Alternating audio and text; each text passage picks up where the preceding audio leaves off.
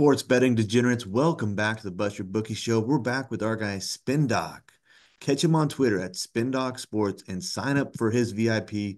Absolutely killing it on the year. As you guys can tell, he always gives us great analysis, and it's definitely worth joining his VIP so you can get the best picks when he gives them out because he's typically analyzing the plays all the way up, sometimes till the final lineups are announced.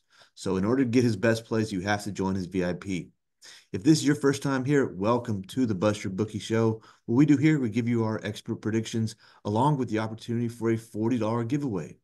If we sweep the card going 4-0, I will cash app somebody 40 bucks. All that you need to do to qualify, number one, subscribe to the channel. Hit it right now. Number two, comment below 4-0. Give us the good vibes. And number three, like the video. If you do all that and we sweep, I will cash app somebody 40 bucks. On the season, Spin Doc is currently 201.40 plus 43.89 units. Like I said, absolutely killing it. It's an honor to have him back with us. He's with us every single Tuesday, Saturday, and Sunday, and we're back. So before we get into today's plays, what are your thoughts on what we got coming up, Spin? There's some good matchups tonight, and especially if you like overs, if you like watching the excitement of guys chasing overs and big strikeout numbers. We got a little bit of an unfortunate break that these two that Sale and Blake Snell didn't go yesterday because I was all over that one in the VIP.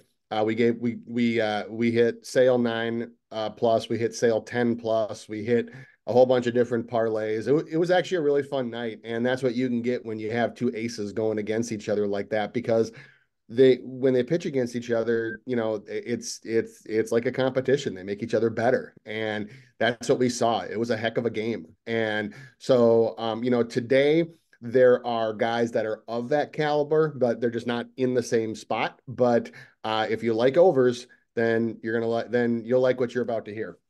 Absolutely. And even more incentive to join Spin's VIP because he's only with us Tuesdays, Saturdays, and Sundays. Special day yesterday. You guys would have been able to really take advantage of not only hitting some, standard bets, but also some laddering going on as Oh well. yeah. So even more reason to join. All right, let's go ahead and jump into today's four plays for today. First one, we're looking at Houston Astros, 63 and 55 on the year, taking on the Tampa Bay Rays, who are 59 and 59. We're looking at the lefty, Yusui Kikuchi, 5-9 record, 4.62 ERA, 1.33 whip, 149 strikeouts. And we are looking at a strikeout line of 7.5. Over under, break it down for us, Spin. All right. Well, it's against the Rays, so you can probably guess. Is that this is an over spot for sure for me. Right now, it's kind of split. It's at 7.5 on BetMGM at some nice plus money. It's at 6.5 on FanDuel at decently juiced minus 146. So when I play VIP or go give any VIP plays, minus 145 is the highest juice that I will ever give for a standard play. After that, we start modifying our unit sizes just because of the win rate that you need and factors that can take place. Long story, but so 6.5 or 7.5, I would advise you to take them both. The Rays. I've talked about it on this very show, talked about this on other shows elsewhere. Ever since the trade deadline, this team has been gutted. They have many of their high contact guys, with the exception of Yandy Diaz, have been traded or are gone. So now they have guys that just have insane whiff rates, like Jose Siri, like Jose Caballero, like Taylor Walls, like Alex Jackson.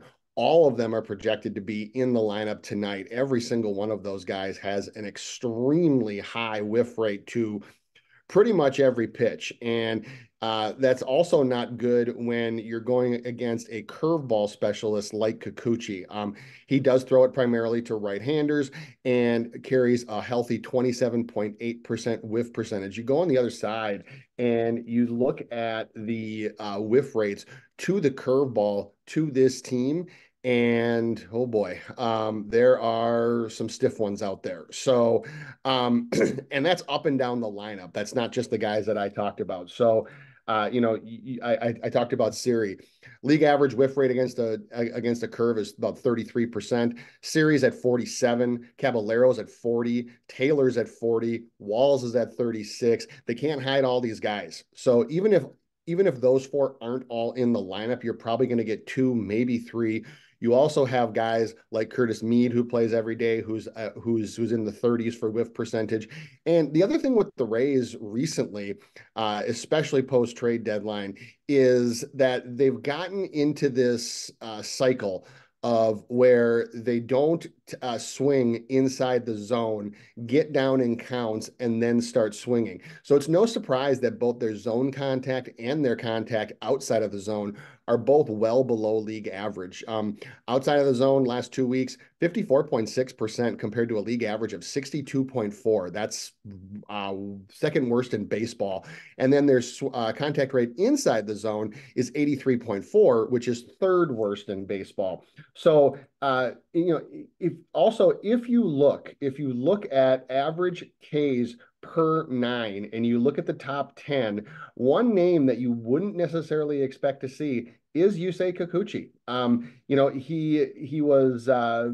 He was kind of hidden out in Toronto, kind of was in that middle of the pack, but has really, really been turning it up since being traded to the Astros. He also just torched this same or similar Rays lineup for 11 not too long ago, back on August 2nd. So the fact that they did not adjust him in this one and actually moved him up in the case of BetMGM at the moment to the 7.5 after facing this same team less than 2 weeks ago. That tells me something. Also, what tells me something is that his hits prop is down from the usual 5.5 it's at to 4.5, and that his earned runs prop is sitting right where it's been at 2.5. So there's just too many holes in this lineup. So you can pay the juice if you want at the 6.5, or you can wait till you get 7.5, or just take 8+ at a plus price. So Yusei Kikuchi over either 6.5 or 7.5. The 6.5 is probably a little too juicy for my liking, but I would rather just take it up one strikeout and play the 8+. Lock it in for the show officially. We will take over 7.5 at plus money as our first play of the day. All right, play number 2. We're looking at the Seattle Mariners, 63-56, taking on the Detroit Tigers, 56-63. And we're looking at Tarek Skubal, the lefty, 13-4 record, 2.57 ERA, 0.93 WHIP, 171 strikeouts, and we are staying with the 7.5 line. That's his line here. What are we doing with Mr. Skubal? All right. So I've talked on this show and others before about my no under island and how the Mariners are still firmly entrenched on it. So you know where we're going with this one. We're going over. Right now it's at plus 110 on BetMGM. I would expect this to probably hover in the plus 110 to minus 115-ish range throughout the day. The 7.5 is probably where it should be. So look, this is also a back-to-back, but it's also a difference in that it's a road to home back to back. Skubal at home this year, my goodness, he has been just absolutely dynamite. Division rivals, Kansas City and Minnesota, both of whom are low strikeout. He torched for 8. He hit the Dodgers for 8. He hit the Phillies for 7. He actually hasn't had under 7 strikeouts in a home start in a long, long time. I also go and I look and I see that his outs are very firmly set at 18.5, indicating about a 6-inning start. His walks, excuse me, are set at the usual 1.5 that they're at, but they're heavily juiced to the under. The Mariners overall have been better swinging the bat. They've been better, but the problem becomes is that they are still significantly under league average in contact rate inside the zone, only 83.6% in the last 2 weeks compared to a league average of 86.4. Why that matters is that Skubal can just be absolutely dominant here. Skubal only allows a zone contact rate of 73.8%. That is almost 10 percentage points under MLB pitcher average of 82%. That's phenomenal. So when you think about it, throwing a just a regular pitch in the zone, like in the strike zone, in some cases right in the middle of the strike zone, and having a contact rate for the whole season on just over 2,100 total pitches of almost 10% under league average, you combine that with a Mariners team that is one of the worst teams in baseball, even still after the moves they made at the trade deadline for making contact inside the zone. And this is a good matchup. Sometimes the back-to-backs matter because you see a guy and then, you kind of figure him out a little bit. But Skubal's a guy where even if you do figure him out, that four-seam and changeup combo is just wicked. Just absolutely wicked. His changeup carries a 47.7% whiff percentage. That is just way above and beyond MLB average of 33. His slider, which league average is about almost 33% as well, he carries a whiff percentage of 35.9. So don't let the back-to-back fool you. In my opinion, the Mariners are still the Mariners. They're still on no under island for a reason. Zone contact, it doesn't make a difference whether you're facing somebody second time, third time, fourth time. If you're going to throw in the zone and you're going to get that low of zone contact and you're facing a team that only makes zone contact that little, that's an over that I want, especially when you give it to me at plus money. So it's at plus 110 for over 7.5 right now on BetMGM. That's where we go. Lock it in. We're taking over 7.5 for Mr. Scooble as our second play of the day. All right, play number 3. We're looking at the Pittsburgh Pirates, 56-62, taking on the Padres, 67-53, 8:40 Central Time, and we're looking at the righty Michael King, 9-6 record, 3.34 ERA, 1.18 WHIP, 151 strikeouts, and this is our number. At least 3 out of the first 4, 7.5. Break it down for a spin. Again, going up and over. I told you if you liked overs, this would be a good one to watch. Look, this is also a back-to-back. This is another one, but this is also a road to home back-to-back. Now, here's the key for this one is that it is rare. It is extremely rare for a pitcher to get jumped in Ks when he goes on a back-to-back, regardless of the scenario. Normally, they keep it stagnant. Or in some cases, if they think that the opposing team is going to figure him out, they may even drop it. That didn't happen in this case. King was a 6.5 on August 7th when he faced Pittsburgh in Pittsburgh and got 7 Ks. Now he goes home in his very next start 6 days later, and they jump him to a 7.5. What they also do is his outs are at 18.5, which is up from where they've been. His hits allowed, which has been hovering between 5.5 and 4.5, is at 4.5. His earned runs, which is hovering between 2.5 and 1.5, is at 1.5. You see where I'm going with this. There is just a lot of potential for strikeouts here. The other thing with King is that he has been very sneakily putting together a very, very good season. Doesn't get a lot of fanfare out in San Diego, especially when he pitches behind Dylan Cease, but he has been quietly putting together a very, very good strikeout season. His changeup, which is his primary put-away pitch, he gets a 36.9% whiff percentage on that. That is what he primarily throws to lefties. To righties, it's a sweeper that he gets a 34.3% whiff percentage on. Now, you go up and down the Pirates lineup, and they did make some moves at the deadline that did make them a better overall team. But you look at some of these guys who could be in the lineup, and you look at O'Neill Cruz, who's up at near 40% whiff percentage to a changeup. You look at Michael Taylor, who might be in the lineup, who's over 45%. Brian Reynolds is over 40%. Brian De La Cruz is at 37%. I mean, all these guys, or most of these guys, are going to play. So when you have that high of a whiff percentage against the primary pitch that this pitcher goes to, you have a guy who on a back-to-back, the books jumped up one. And you also have a team that has had a much higher whiff percentage recently, and the 7.5 is definitely not too much for this one. This one, I'm going to monitor this one throughout the day, but this actually could, and I stress could, potentially be another ladder spot, just like Chris Sale was for us in the VIP last night. So again, very rare that you see a guy jumped up on a back-to-back, regardless of what team it's against. So over 7.5 is the official play, but just know that throughout the day, I am looking to see if maybe we can go even higher than that. I love it. Over 7.5 at plus money again for Mr. King as our third play of the day. And another reminder, join the VIP because Spin will be checking it out, the final lineups, everything from the weather, umpires, etc. So possible ladder situation here.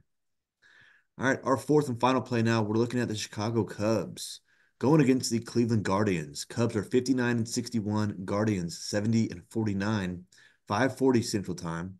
And we're looking to Javier Assad. The righty is 5 and 3 with a 3.24 ERA, 1.36 whip, 90 strikeouts, and we're looking at a 3.5 strikeout line on Mr. Assad. Break it down for us. All right. Well, I said you'll like overs up until now. This line actually isn't even too high, to be honest with you. Assad, guys have him figured out. Over his last 6 starts, strikeout totals of 1, 3, got 5 one time against Kansas City, 2, 0, and 0.